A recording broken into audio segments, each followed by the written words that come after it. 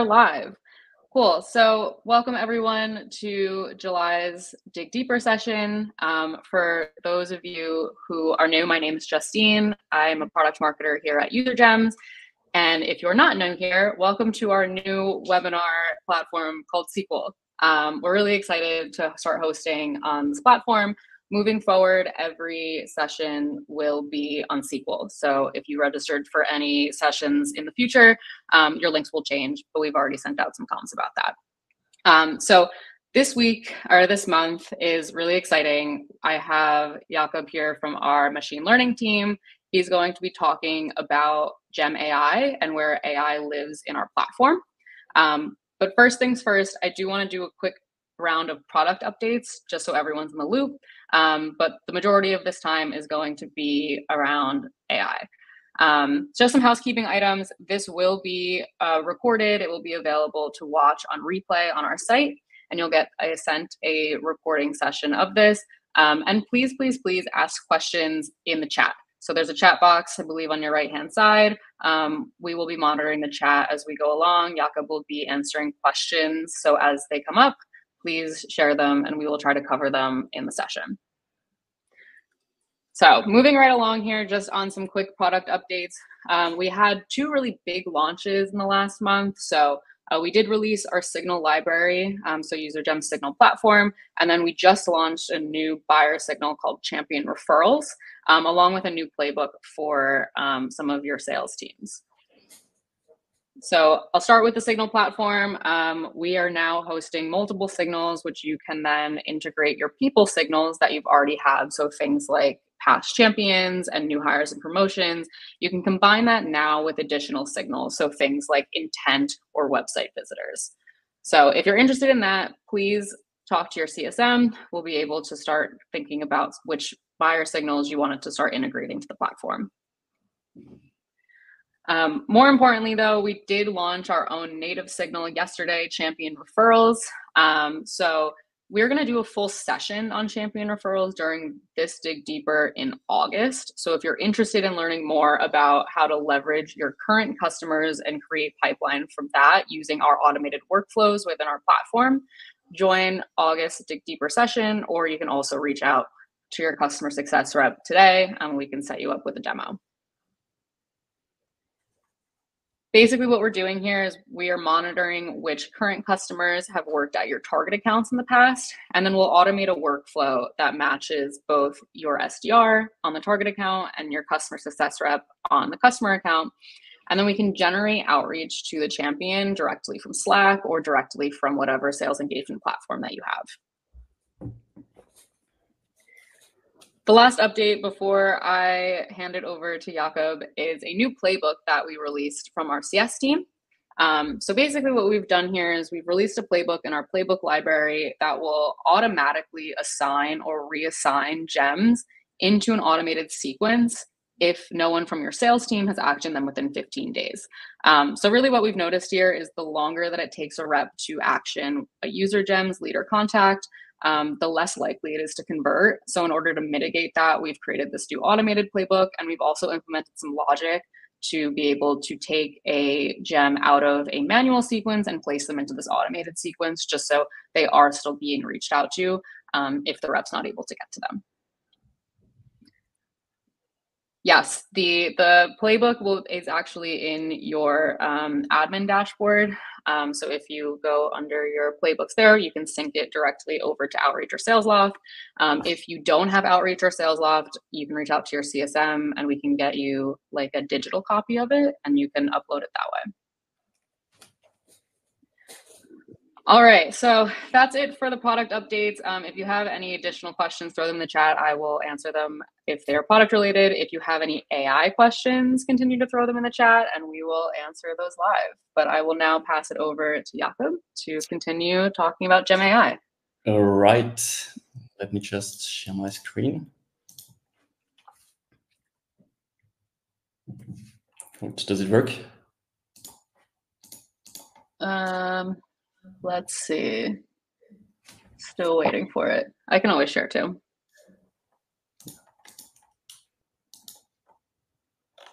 Okay, otherwise, yeah. Please share. Sure. All right, can you see it? Yes, perfect. Thank you, Justine.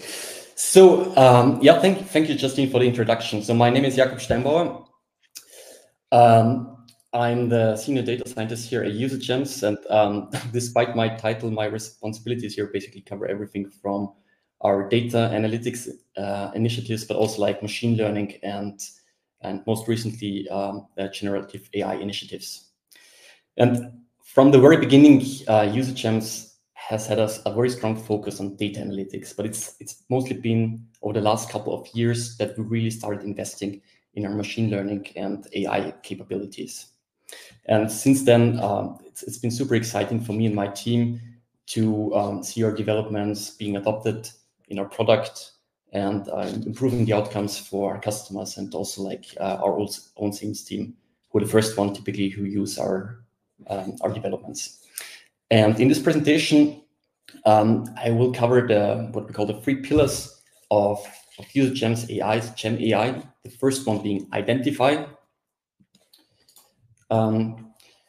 which is basically about identifying the ideal customer profile and the target buyer persona, which we then use to find them and to create lists of relevant customers, target customers, but also target prospects. The second pillar is about prioritization. So when we have these huge lists, we need to prioritize the companies and the prospects such that our sales teams, they can reach out to them in the most efficient manner. And then finally, the last pillar is about actions. So after we identified which company and which prospect we want to reach out to, we also want to help the salesperson to reach out to them as efficiently as possible. And to that end, we also focused on generated personalized messages for each of the prospects based on their signals, relationships, and also the company context. But let's start with first of these pillars, so the buyer persona and ICP. So as I said, the goal is basically to define those as well as possible, such that we can generate relevant lists of companies, target companies, and target prospects that we can reach out to later on. And actually, for quite some time in the web app, we had some editor which allowed the users to directly adjust their ideal buyer persona and customer profile. The idea, of course, being that typically B2B companies, they should know best who their perfect buyer persona and customer profile is. Unfortunately, however, we experience that this is not always the case, as you can imagine, and people don't necessarily always know exactly who they should best reach out to. And for this reason, we introduced what we call the AI suggestions, where based on statistical analysis on the data that our customers give us, we analyze and suggest the best categories that they should add in their persona and ICP definitions. And yes, you're already at the next slide. In order to just having these suggestions might seem like as a bit of a black box. That's why we also added some visualizations where we visualize the decisions that our system gives by showing, for instance, the frequency of the customers that our users have in a certain category. I mean, here I'm just showing the industry, but this also covers some other categories like company size, company location, etc. We also show the likelihood that a company of a specific category is to convert to become a customer. And the goal of these visualizations is basically just to help understand the decisions that our system gives and the recommendations that our system gives. But well, at the end, even with the buyer persona and the ICP being perfectly adjusted, we typically still end up with a huge list of potential target companies and prospects. Like speaking for UserGems, for instance, I'm talking tens of thousands of potential target companies and God knows how many prospects. So we need an efficient way to prioritize them. And that brings us to the next topic. Okay, there seems to be a short lag between what I'm seeing and when you're switching, but never mind. Right. That's the prioritization is actually something that we spent quite a lot of effort over the last 2 or so years to really get that right. And in a nutshell, what we're doing in the UserGems web app is to prioritize prospects and accounts based on how likely they are to convert, such that afterwards we can easily add them to workflows. And the way we do that is by taking a signals first approach. So you also see this quite prominently in our web app, that we always show the signals that are mentioned that we found for one specific user and a company. And the reason for this is, first of all, of course, that these signals are typically great indications of who might be a good potential customer to reach out to. But not only that, it's also that these signals typically make good conversation starters. And you see how we leverage that later on when we talk about AI messaging. But let's go to the next slide. Right.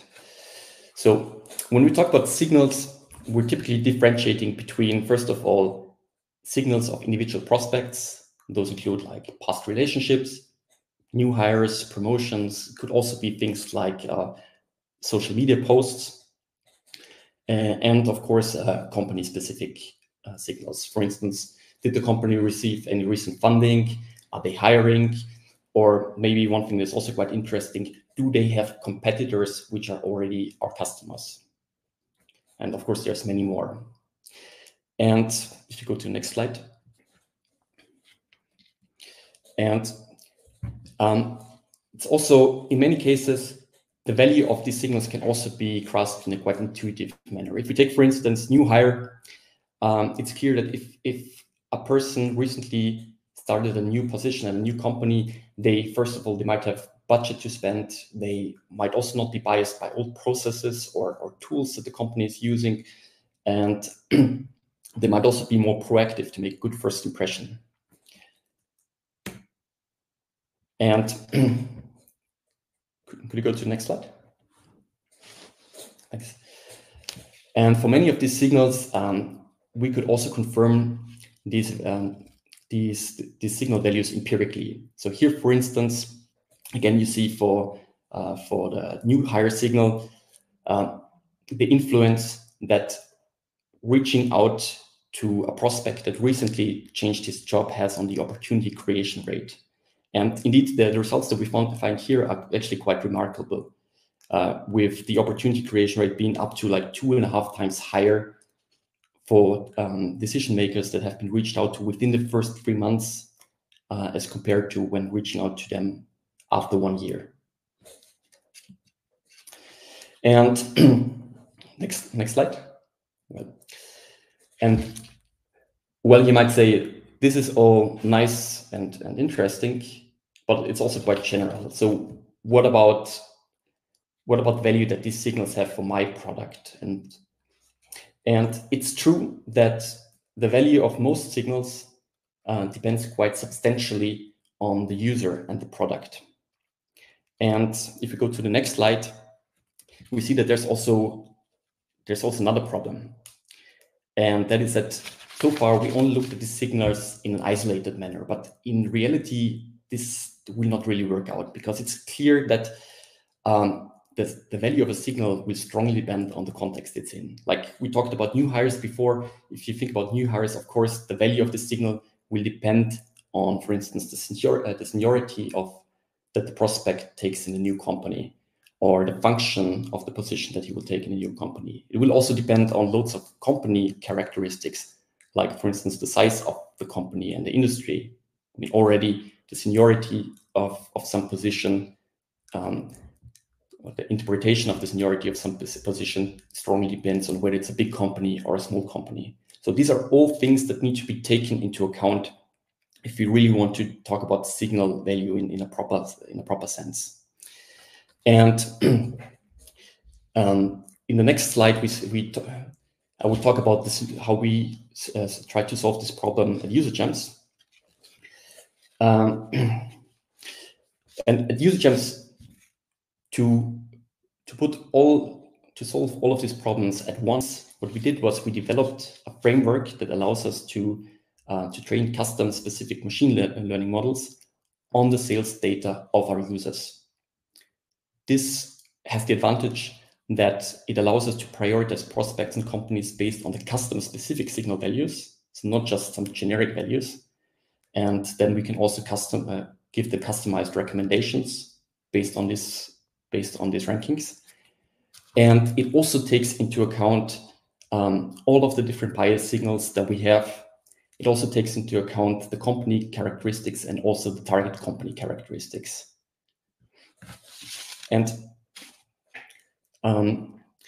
but at this point, you might also think, okay, we're training models on the sales data of our past interaction. What about data safety? And at this point, let me quickly say a couple of words about that.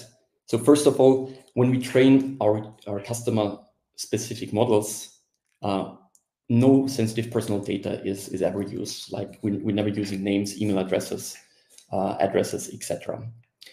Also, like other information that might be critical, like job titles, company descriptions, etc. They're all anonymized and also only used in an anonymized way. And finally, when we create our customer-specific models, they're basically derived from some general model that we created at UserGems. But your sales data will only be used to train a model for your company, and your sales data will never be used for any other model that will be used by any other company. At this point, maybe there are some questions. Yeah, any other questions that we have for Jakob before we transition into AI messaging? This has been great, by the way. This is a lot of stuff that I actually didn't even know. But I will say every time we get some of these research really digests from our machine learning team, especially like the most likely to convert, it's super interesting. I don't think a lot of people really go through this data, so appreciate you sharing it. All right, but I don't know if there's no more questions. Yeah, we can go into messaging. You can go into messaging, yeah, right. Because now basically what we have is we generated a list of potentially relevant companies and prospects that we could reach out to, and we used machine learning to rank them based on signal value in a customized way. But now, of course, we also want to reach out to them in an efficient way. And one approach that is becoming ever more popular, of course, is AI email messaging. And as you probably all know, just recently there's ever more companies specializing in that kind of field with all kind of different approaches. But if we go to the next slide, if you ever tried out some of these tools, typically you also realize quite quickly that most of them have some very typical common problems. Like one common problem is that personalized content is often not really relevant, or sometimes in the worst case, it's even wrong, like the model is hallucinating. Another thing that I personally also seen quite often is that messages just sound kind of AI generated, like AI-ish. And to mitigate these problems, if you go to the next slide, we developed our own AI messaging tool of UserGems, again, using a signals first approach. And the idea is now that we build our final messages based on signal-based message snippets, which allows us to gain maximal control over the message generation, and which also ensures that they are relevant, because we know that the signals themselves are relevant. We also use personalization, but we try to focus personalization mostly on where it has the biggest impact, which in our experience is mostly the sales point, where we want to be as specific and targeted as possible. And finally, this last point is less about the message generation itself, but about the workflows. We only want to reach out if we actually found some sales relevant signals. Okay, but how does this all look like in practice? So here you see a screenshot of our AI messaging tool as it's already available in our web app. And what you see is, if I just quickly walk you through it, on the left side is you see the final message that has been generated. And on the right side, first of all, you see the different signals that have been found for this specific prospect. You might also see how these signals and the snippets that have been generated from them are incorporated in the final message. And at the bottom, you also see something that says sales pitch and tone. Basically, everything that you see here on the right side, so including, first of all, the sales pitch and tone generation, but also the signal generation can be custom configured by managers and reps. This allows you to gain maximum control over the tone, but also like the contents and the way, for instance, that the sales pitch will be targeted to specific prospects that we want to reach out to. And here, for instance, if we look at the next slide, you see how this looks like for UserGems. Yeah, thanks. This is how we edited the configuration for the sales pitch. And the contents of this is actually something that if we have a new user, first of all, this will be generated automatically. But we also allow the users to adapt what they see here in order to ensure that they get the best results. And of course, the same thing can also be done for the configurations of all of the signals. So you can adjust the prompts and also the tones of these signals. All right, but there's lots of other things that I could talk about here, and I don't want to extend this too much. So yeah, thanks a lot for your interests. And if there's any more questions, I'm happy to take them now.